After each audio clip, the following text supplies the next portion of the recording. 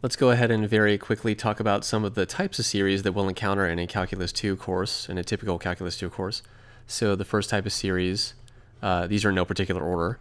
The first type of series is going to be the sum from n equals 0 to positive infinity of r raised to the n, and this is called a geometric series.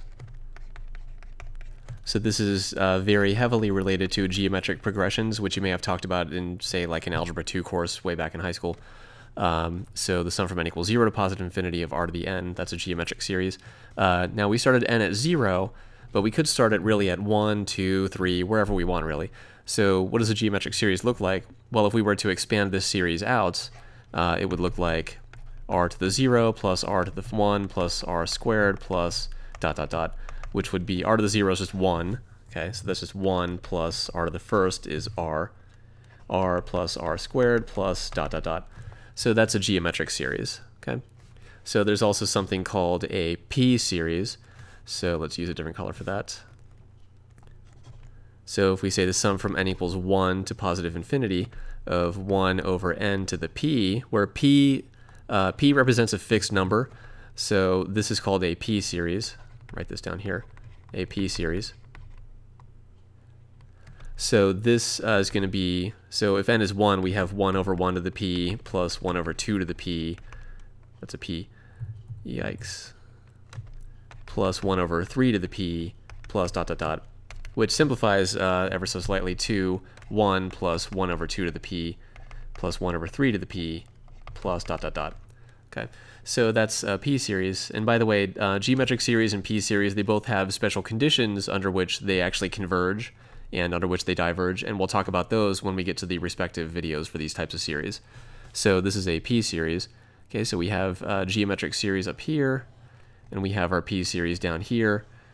Oops. Now, another type of series is called an alternating series. So let's go ahead and put that up here, just kind of all over the place. So what we have is the sum from n equals, let's say 0 to positive infinity of negative 1 to the n times a to the n. So this, if we expand that out, well, first of all, that's called an alternating series. Alternating series. So why is it called that? Well, let's see what happens if we expand this out. So when n is 0, we have negative 1 to the 0. Negative 1 to the 0 is just 1. So this is a sub 0. Okay, and then what happens next? Well, when n is 1, what happens when n is 1 in the next term? Then we have negative 1 to the first, which is negative 1. So this is actually minus a sub 1. And then when n is 2, we have negative 1 squared, which is positive 1. So when n is 2, we have plus a sub 2. And then this pattern is going to continue. Minus a sub 3, plus a sub 4, minus a sub 5, and so on and so forth. Okay. Now again, we started this series at n equals 0. There's really no particular reason we have to. We could start at n equals 1, 2, 3, 4,000, and so on and so forth. Okay, but this is called an alternating series because notice the terms alternate in sign. Positive, negative, positive, negative, positive, negative, positive, and then that pattern would keep continuing, positive, negative, positive, negative. So that's why it's called an alternating series. So just like geometric and p-series, alternating series also have conditions under which they converge. It's a little more complicated as compared to geometric and p-series, but it's still doable. They're still possible to analyze. So another type, the last type that we're going to list, is called power series, and that's something like this. Sum from n equals, let's say, 0 to positive infinity of a sub n times x to the n. So notice the difference here is we have x, which represents a variable in like a function. So this is a power series. Oops. This is a power series, and if we were to expand this, we would get a sub 0 x to the 0 plus a sub 1 x to the first plus a sub 2 x squared plus ... which simplifies ever so slightly to a sub 0. Well, x to the 0 is just 1, as long as x is not 0. Okay, but more details on that when we actually talk about power series.